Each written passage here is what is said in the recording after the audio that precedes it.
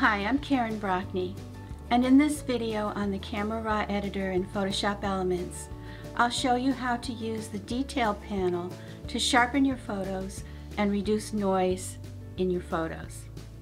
This video is part of a series on the Camera Raw editor in Photoshop Elements. Let's look first at this image of chickens and roosters.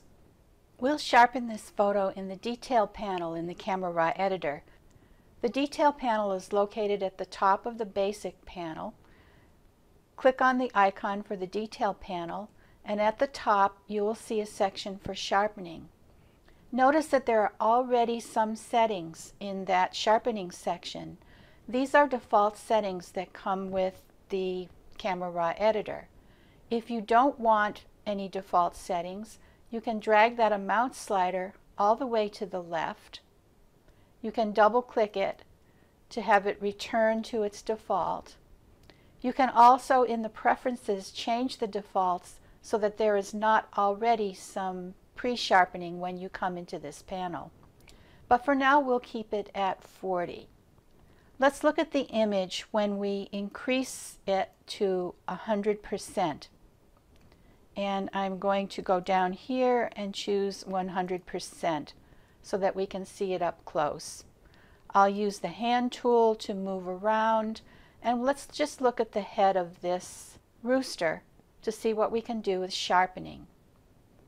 What sharpening does is increases the amount of contrast along the edges, like along the top of the rooster's comb, all the hairs, all of these places in the image where there are dark pixels and light pixels right next to each other. The amount slider increases that contrast, and as you go up you can see how much sharper the image looks. I usually sharpen the image between 70 and about 90. If I'm sharpening people, I would keep that at around 50 to 70. The radius is the amount of pixels that the Camera Raw editor will look at for sharpening on either side of that line of contrast. Usually the radius is pretty good if you leave it at 1. Sometimes you might want to increase it to 1.2, but never more than 2. The detail increases the sharpness in the details. If I bump that up quite a bit, you'll see we've increased quite a bit of sharpness in the feathers and around the eye. I usually keep this one around 25. Masking is really helpful. What masking does is it leaves the areas of the image that are solid color and have no edges unsharpened, so that you're only sharpening the edges and not the solid colors.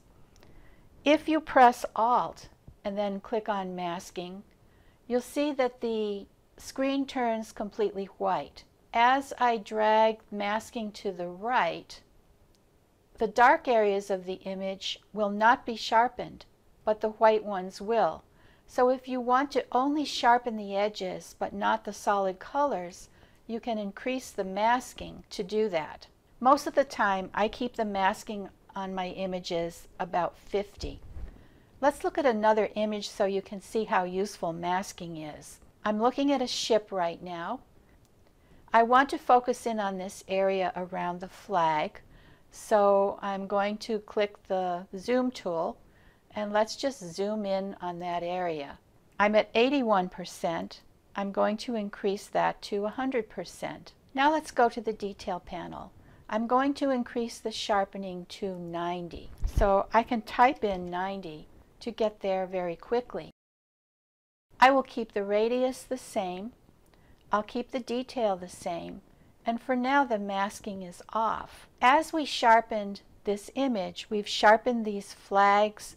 We've increased the contrast around the edges in this flag, and we've got a lot of nice sharpening of the flag and the small flags, but we've also increased the sharpening in the sky. And the sky is a solid color. Using masking is really helpful when you have a lot of sky area in your images. I'll press the Alt or Option key, Then drag the masking to the right until we see that the sky is mostly black. The white areas in this mask are the ones that will be sharpened. The dark areas are the ones that will be untouched. And with this sharpening, we've sharpened a little bit of the edges of the clouds. We've sharpened all of the sharp edges in the flag and the small flags and the rigging, but we've left the sky alone. So our sharpening is confined to the areas that need sharpening and not included on the areas that didn't. Let's take a look at how to reduce noise in the Camera Raw editor. I've opened an image from Old Sturbridge Village of a potter's hands. This image was taken indoors without a flash in a dark area. When you do this, when you take pictures in dark areas without a flash, you may see some graininess or noise in your photos, especially in the darker areas. Let's look at this a little more closely. I'm going to select the zoom tool and then click and drag to look at this area of the image. Let's increase that to 100% so that we can see it very closely. And let's just move around and look at his fingers and at the wheel. Select the detail panel, and the noise reduction section is below the sharpening section. Notice that there is already some default noise reduction applied to this image. Color noise reduction is set to 25. If I bring this back to 0, you will see some little pixels of color that are all different colors. This is color noise. As I bring the color noise slider up to its default, which was 25, the color noise disappears. Color detail tells the editor how much detail to bring back, and color smoothness tells the editor how much smoothness to apply.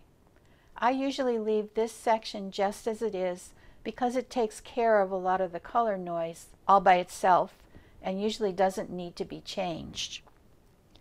Luminance noise appears as tiny specks, gray, black, and white, and you can see the luminance noise in this section.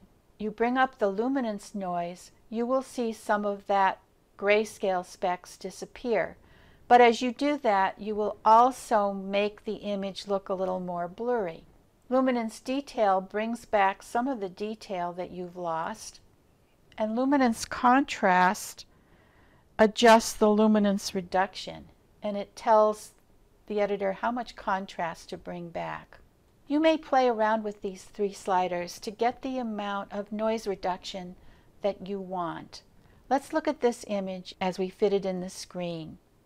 So I'm going to do Fit in View, and this was the image after we've edited it for noise reduction. If I press P, you'll see what it looked like before noise reduction. If I show you the noise reduction again, you can see that we've lost a lot of the detail of his skin and his fingers and his hands as we reduce the noise. So you might want to bring that reduction down even further to bring back more of that detail. My suggestion for noise reduction in the Camera Raw editor is use the color noise defaults that are there, and you don't even need to play around with them.